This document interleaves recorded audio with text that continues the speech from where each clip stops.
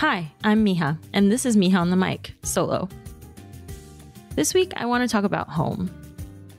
I have a lot of trouble answering the questions, where are you from?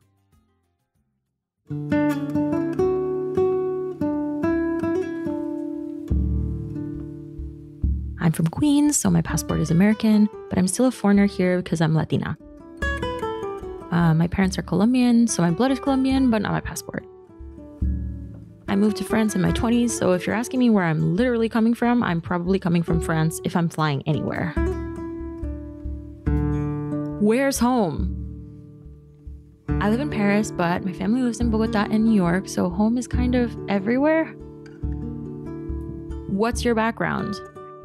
I'm Colombian American, but in Colombia they say I'm American, and in America they say I'm Latina. Sometimes they say I'm a first-generation Latina daughter of immigrants. In France, though, they say I'm American, and have never once questioned my level of English. It's funny, these questions are meant to categorize us and help people get who you are, right? But really, these questions feel awkward and just make for awkward answers.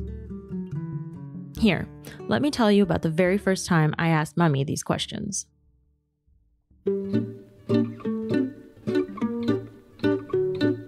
I sit her down very seriously one Saturday morning at the age of 6. I tell her to turn down the cartoons on the TV. My brother complains, but I tell her, this is serious, Mommy.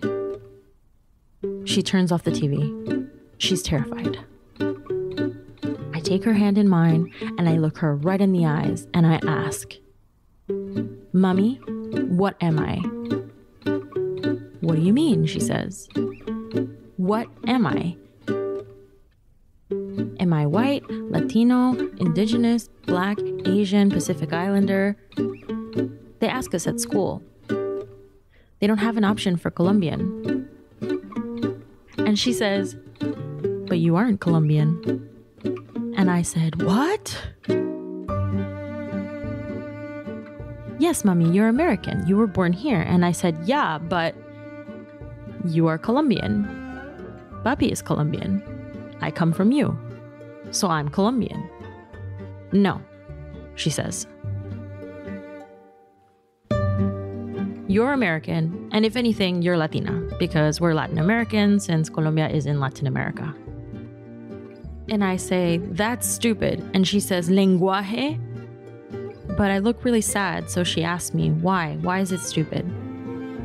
Well, it's like this. My passport is American, but my heart and my blood and my soul and my language is Colombian, so why can't I be Colombian? And she says, sorry, Mija, that's just the way it is.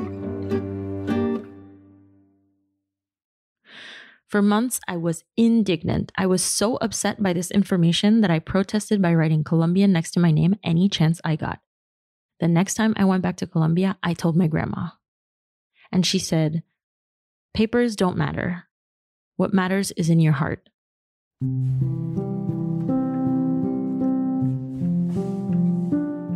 And so I said, my heart is Colombian. And so she made me a traditional campesina dress that I wore all summer so I could be Colombian.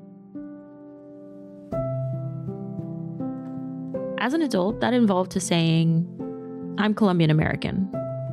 When I talked to my friends, they knew my parents were Colombian, that we listened to Latin music, that we speak Spanish at home, and that we threw the best backyard barbecue parties.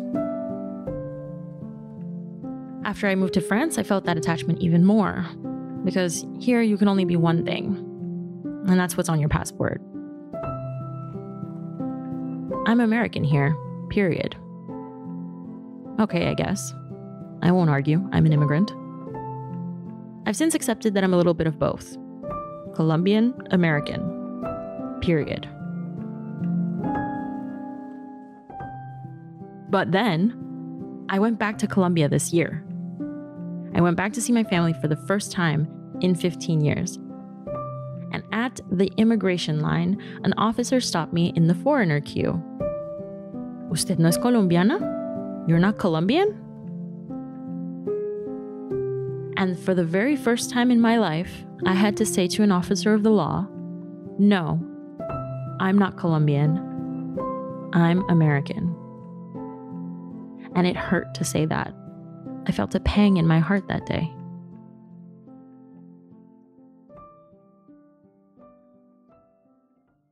I guess I should take it as a compliment. It means that no matter what my passport says, I've got a Colombian face. But it still hurt. I built Mija's story out of these questions and these moments, and a lot of our guests on the show have talked about these questionings. Maybe there is no real right answer. It's all blended anyway, right?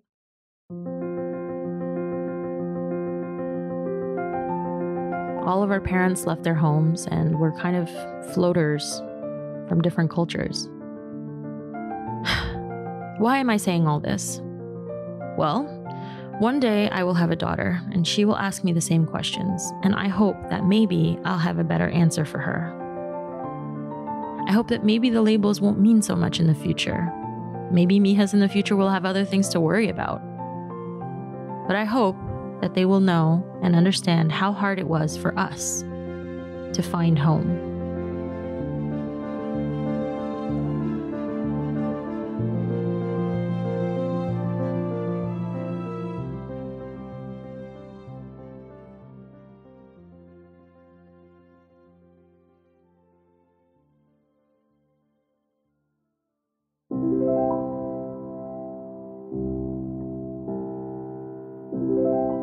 Thanks for listening. This is Mija on the mic, a season of reflection on our shared experiences as daughters of immigrants. Over the next couple of weeks, I'll be sharing stories like these and inviting guests to share theirs. Follow us on Instagram at Mija Podcast and leave us a note if you like this story. Tune in every Wednesday for a new story from Mija.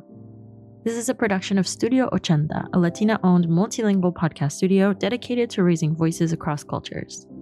For more from Studio 80, follow us at 80 Podcasts on Instagram. That's 80 Podcasts with an S at the end on Instagram. And don't forget, this season is also about you.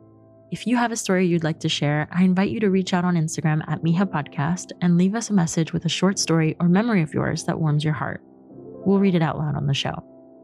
Thanks for listening. Ciao.